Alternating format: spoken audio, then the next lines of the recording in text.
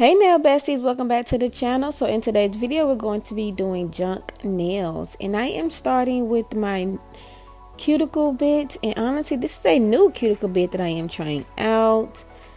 This one is so softer on the nail, and it also pushes my cuticles back 10 times much more better than me using my round bit. So I really like this bit here. So what I'm doing now, I'm just starting with my prep and just prepping my nail. You guys already know I'm going to be doing a pop-off method. In one of my videos, I promise y'all, I'm going to do my left. I'm going to do my right hand. And we're going to see how it turn out. Because I miss having my nails done. So if I can't keep them done, then boo, you already know. I can just do my right hand since my right hand ain't never done. So we're using the peel-off base coat. And let's go ahead and get into the nail sets.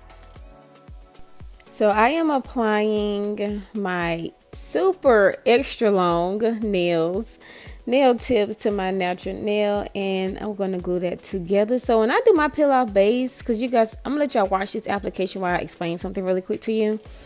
So when I'm doing my peel off base, I put the base on first, cure that, and sometimes I do a second layer. Sometimes you only really need one layer, but you can do 2 layers if you want.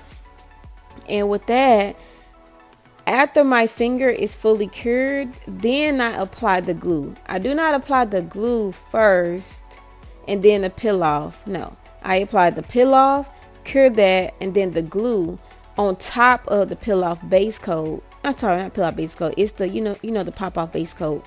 So I use that so that way, instead of me breaking the tip of my nail, it's getting popped off with the peel off base gel. So definitely, if you guys are having trouble using the UNT pop off, try it the way I just told you, and it should be easier for your nails to come right off. So but yeah, I actually love this nude here. I actually mixed a few colors to get this nude, and I really like the way this nude turned out, because I use about the same 3 nudes all the time, and I was just like, well, for this nail set I kind of want to go for like a super lighter nude. So that's what I did, and I just mixed some colors, tested it out, and I was like, okay, this actually pairs well with my skin tone. So this is a super cute nude. I'm gonna be so sad when it runs out, because my silly self, I did not even look at the colors I mixed. I was like, okay, this is a nude, this is a nude, this is clear. Let's just dip it on in there, pour it together. And I didn't even look to see what I was doing, like. But nevertheless, it still turned out really great.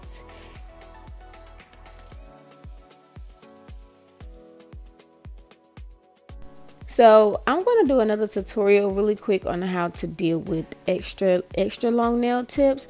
So normally what you want to do is, I would say maybe you can try this in a 3 to 4 bead method, but you want to start from like the tip of the nail, unless you're doing 1 bead. And honestly, to me I cannot do 1 bead. Well, I'm not gonna say I can't. I haven't yet learned to do 1 bead on extra long nails, because I still want to make sure I am giving people an apex.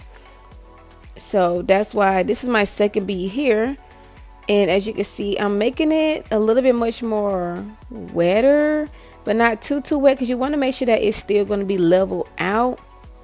I had to actually go back in here and fix a little bit of dents or whatever that was in there from the brush, because I had some acrylic stuck in my brush. This is why it's so important to keep your brush super saturated and wiped off when you are doing acrylic, because even professionals and people that's been doing this for a long time, sometimes we do get acrylic stuck in our brush just from working. So it's okay. And as you guys can see, I'm doing a smaller bead, which I wasn't really supposed to do a smaller bead right here. It's supposed to be like a medium bead, but I did a wetter bead, so I'm just going to go back on top of there and start forming the apex bead. As you guys can see now, I'm just dragging it down with the tip of the brush. You want to still make sure you pull it all the way down, but make sure that you are still giving yourself an apex. So the cuticle bead is going to be semi-dry, and you want to just push that up with the tip of your brush. Make sure you're tucking it in with the tip of your brush. Keep your brush clean. And you see how I'm tucking that in with the tip of the brush and wiping it down with the body of the brush. And you see that I'm forming my apex in my cuticle bead, and it looks like it's coming right out of the nail. That's exactly how you want to do your cuticle beads. And I'm going to let you guys watch the rest of the nail process, but I just wanted to give you guys a quick tutorial on how to do an extra long nail and making sure that the nail is balanced all the way out.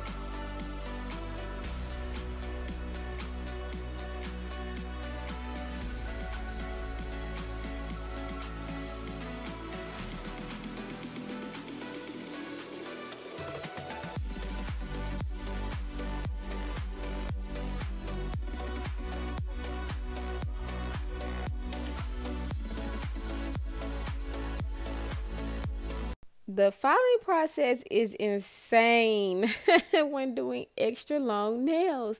Your finger's going to be all with your ways, especially when you get to that pinky. The pinky is like the hardest when it comes to extra long nails because you got the other nails in the way. And then like your pinky is so far away, and then sometimes it's like your pinky starts getting like hand cramps. So when you are doing these extra long nails either on yourself or anybody else, make sure you're stopping and you're giving yourself like maybe a 3-second hand stretch, just so that way you don't have to, you know, put too much pressure on your nerves in your hand too much, because I know how it can be when we're trying to file. We're trying to get that crispy sharp shape, but our hands is hurting at the same time. So yeah, just take a little break here or two, stretch your hands out, and you'll be fine. I love filing the thumb. The thumbnail is literally my favorite nail. So you see how I'm just angling the file and I'm just keeping it placed towards the nail, like super close. That's how you're going to get that sharp look. And this is what it looks like after the filing. Come on and get it. Come on, I want it. So now we're going to go ahead and get into the Madam Glam swatches. The first color is a Make a Wish, and you will need a second coat for that. But after the second coat, it's super vibrant. This one is Midnight Kiss. These names were super cute. I didn't like the fact that this one was streaky, so I had to apply a second coat. But look at that, voila, looks great. Purplelicious. Purple is my favorite color overall. Like in general, purple, I love purple. And look at how creamy this glides on with the second coat. Super delicious. Ice Queen is such a pretty gray tone color. I like that it's super creamy when it goes onto the nail. This one was very interesting. I like the creaminess of it, but I feel like this color here would be great for like neutral tones when you want to do like that swirl nail design that people like to get. I really did like this Glam Resolution. I liked it because it looks like it's multiple colors mixed into one. So it looks like it's a little yellow, a little green, a little blue, and it's just super vibrant. And I really did like that. It's like an illusion type of color. So I really like these colors, and don't forget to shop my code below. So for all of the nails, I'm going to do a French. I'm going to do 2 glitter Frenches, and I'm going to do 2 white Frenches. So I'm going to let you guys watch me go ahead and create those French tips. And when you are doing French tips, it's very imperative that you use a long striper brush, especially if you're doing like deep Frenchies, because this will be considered a deep French tip. And the best striper brush will be mine's, of course, to be honest. Like, I have the best striper brush. You can get super long lines, super thin lines, long strokes. Might as well go ahead and get you one.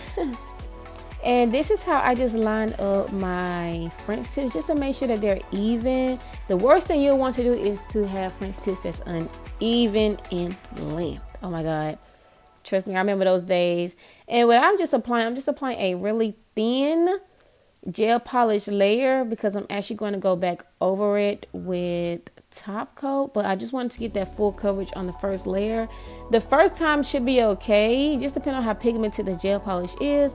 The more gel polish, the more you end up losing your shape. So when you're doing Frenchies, try to use thin but full coverage of the gel polish.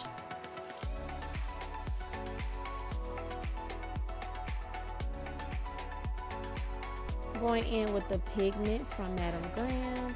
These pigments were so pretty, so I decided to go ahead and go with the pink pigment, because the junk nails that I did have like pink charms and things of that nature. You can use a scrubber to put this on, but I just find my finger just works really good, because I was trying to actually press it super into the nail, kind of give it that Aurora effect without the, you know, you having to use the airbrush. I'm mixing 2 of the Madam Glam colors together just to give myself that sleek, colorful, but not too pigmented, because when I'm putting the bling on there, you just want to make sure that you have like a base, so that way it will like blend in evenly with the stones. So I'm just going to do the French tip for the next 2 nails.